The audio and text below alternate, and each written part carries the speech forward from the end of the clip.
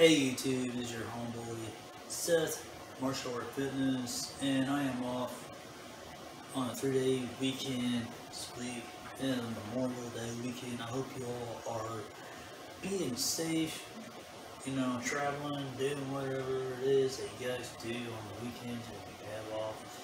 If you're working, traveling, be safe. Even if you're at your job, be safe. No matter what. But I'm just saying is that the reason why I have not made any videos lately is because I've been trying to study up on some new material for my channel. I'm trying to study up on some new things just by reading. I've been reading the complete Hisashi book, The Five Dreams, and other works. Very good book so far. Probably about like one of the best books I've read out of a long time. I read a lot of martial art books to study up on. I mostly read a lot of philosophy books, but when it comes to training, I just learn online and stuff. When it comes to training to learn anything new, and basically I do have a book collection of every martial arts system, other than only 2 styles I have not got. The 3 styles I have not gotten maybe like 4. There's probably 4 of them that I haven't probably got any books on of systems of martial arts. I don't have a book on sumo wrestling. I don't have a book on that one, which I'm planning to get in the future. Because I just watched Sensei Seth off of his YouTube channel. He done some sumo, and then I turned around and watched Sanctuary. They were doing sumo in the movie, in the whole season. Yeah, sumo, it's just pushing your opponent around in the ring. Martial art pushing, basically judo.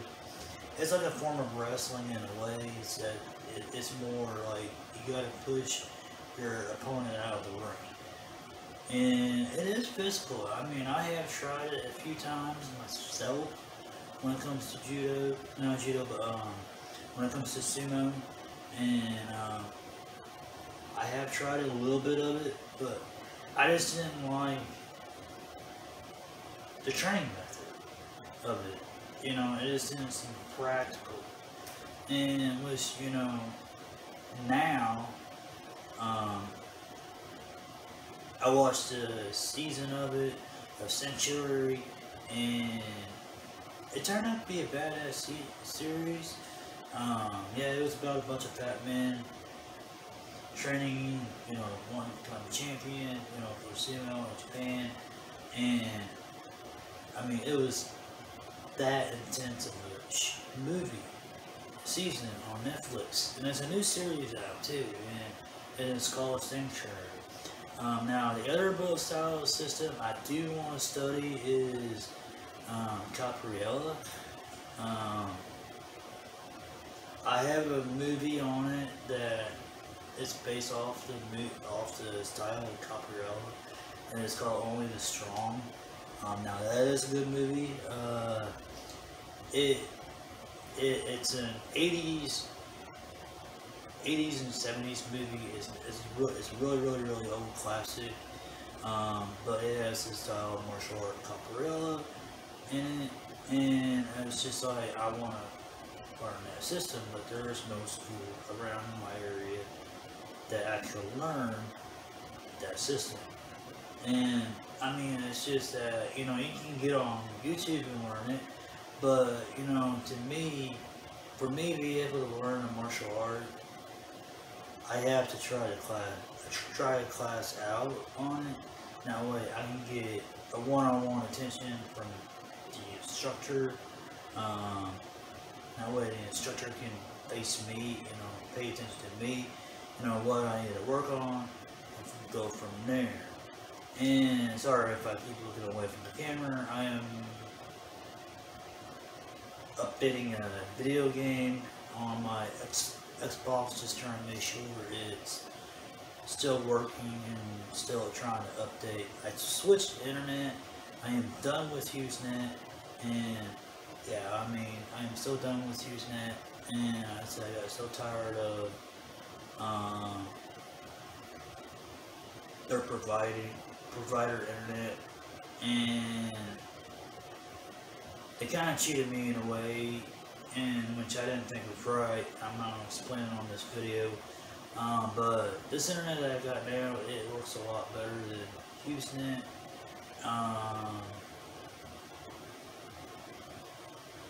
I'm just saying T-Mobile hotspot is the best way to go. It's unlimited. There's no catch to it. It's just like, it's real cheap in mine. It's like 50 bucks a month for internet. I was maybe like paying like $65 to $70 for 20 gigs a month for HughesNet, and if I would use that 20 gigs up for a game update, then my internet speed would be gone. And so there you have it. That's the reason why I switched internet. That's the reason why I haven't really been uploading a whole lot of videos. Because there's some days weather is shitty around my area, so there you have it. But book on Copperella, I am going to probably get in the future to learn and study up on, but to me, I would just take a class on it, but I'm not going to travel out of state or something like that, just to go travel and study in the system. But if they can come to like the nearest gym, and meet me, I said, yeah, any person that knows Copperella, and if they want to train in martial arts, have a partner to train with in martial arts, come find me in Iberia. I'll be willing to train. And but the thing of it is that I like to learn out of books, but my main systems that I do learn out of books really good on are Chinese martial arts, karate, and Japanese martial arts. Mostly Japanese I do really get good at. Some Chinese martial arts, it takes a lot of flexibility, and I don't really have a lot of flexibility to do Chinese martial arts, but I take what techniques they have in them, and I just kind of blend it in with my own system of karate. And so that way I can just be like, okay, this is how it's done. This basically just borrowing the technique into my own arsenal. Out of Chinese Kung Fu, because I don't really do none of the flowery forms that much anymore. And it's just like, it's really like non-practical to use in self-defense. And, but forms are good for, when it comes to forms on katas and karate and stuff, it's good for coordination, working out on a cardio basis, if you don't have a training partner, and, that's a good way, to work on your conditioning, is doing katas and stuff like that. And the other day, I did katas outside, and I should have filmed my training session, but I thought, I know, I'm going to take a break from filming for a while, and I might upload it every once in a while, but it's like I said, I have a life on the outside now. I have a dog to take care of, You know, she's a good girl and everything, and she's a new member of my family. I have her up right now, where you know I have time alone. Um, but yeah, it's just, I mean, she's part of the family. She does really good when she's out and everything, and she very protective of me. But I do train in martial arts on my own, and I learn on other YouTubers out there's channel. You know, I might borrow a technique off their video, and I might apply it to my own. But it ain't really my technique. Some techniques that I have are somebody else's techniques that I learned off of a video. Best one to really learn martial arts off of is Swivelring. Now, if you want to learn about boxing, I want to say precision striking. That's like the best way to learn about boxing. Um, then you have like hard to hit, hard to hurt. Yeah, hard to hurt. That's another good YouTube channel to learn about boxing and other self-defense tactics. His name is Icy Mike. Great YouTuber. Now, if you want to learn Kung Fu, there are a lot of YouTube channels out there that have good Kung Fu stuff on it. You can learn from Kevin Chan, or you can learn from Zen Dragon. Now, if you want to just do like cardio aspects of Kung Fu for life, he does a lot of Kung Fu conditioning in his videos. Basically, just yeah. I mean, I learn from everything. You know, I just don't learn from one source. I don't learn this from the internet. I learn mostly out of books too. I might see some things on movies, like a training session, you know, like an old Kung Fu movie or something. You know, I might watch a lot of old Kung Fu movies, and I might see a technique, you know, that the person does in the movie, and then I would try to apply it into my own, mix into the traditional aspects of martial arts, because usually most of the Kung Fu movies, they have traditional martial arts in them. So, and the thing of it is, I've always liked the older Kung Fu movies because, you know, I've always liked the master and the pupil scene in the movies when it comes to training. That's with anybody that does martial arts. You'll person become a sensei to them. You become the pupil, and then if the sensei thinks you're eligible once you get up to black belt to go on your own journey, then he'll set you free and let you figure things out on your own, and let you learn new heights and new limits on your own. And that's what my instructor did to me. And so there you have it, I guess. And I mean, the reason why I still practice martial arts today is that it's good therapy. I mean, it helps my back out, it helps my feet out, it helps me stay limber, even though I'm not really that limber that much. It helps me stay more alert when it comes to people standing up behind me. I'm getting more quieter in my footsteps at work, where they can't really hear me anymore at work when I walk. So And it's just funny because they're like, how do you do that? You're like, your feet are just light as nothing. And I said, and I was talking about, I said, it's just doing some new type of training. And so, to be light on my feet. And so, and she just couldn't believe it. And so I didn't even hear you coming, and she's like, I usually hear people come and behind me, and I said I just worked on my stealthiness. So, I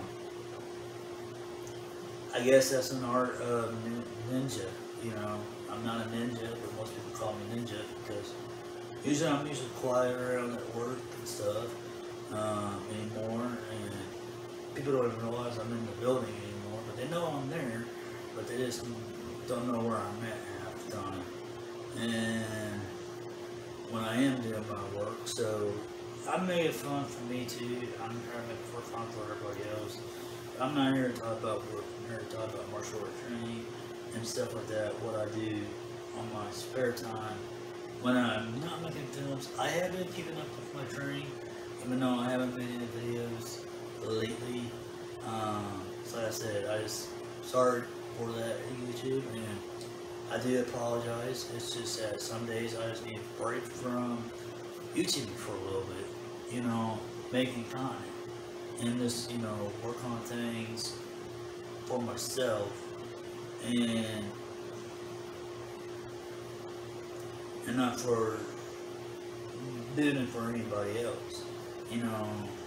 That's another way for me to learn something new on my own and to work on new things when I take a break for a while on filming and stuff like that.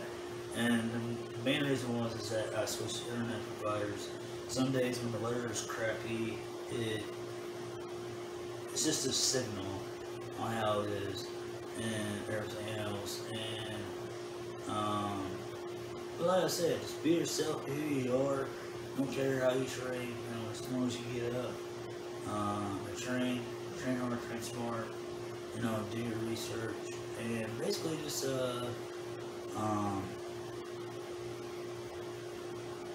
be safe about it. And like I said, you know, it doesn't matter where it comes from or what the system is. If you think it's a good martial art, practice it. Who cares what people think of it? Who cares what people think of you when they're out there practicing it? I mean, I have people drive by my house all the time. When they see me out there practicing in the yard, they just drive by. They sometimes stop and ask. They sometimes stop and watch me. So, you know, sometimes they think some of the stuff that I do is fascinating. Another reason why I quit training at a dojo is because they always had this rule: don't train outside in public, and only train in the classroom. And I'm like, well, I look at it this way: well, how can you just train in the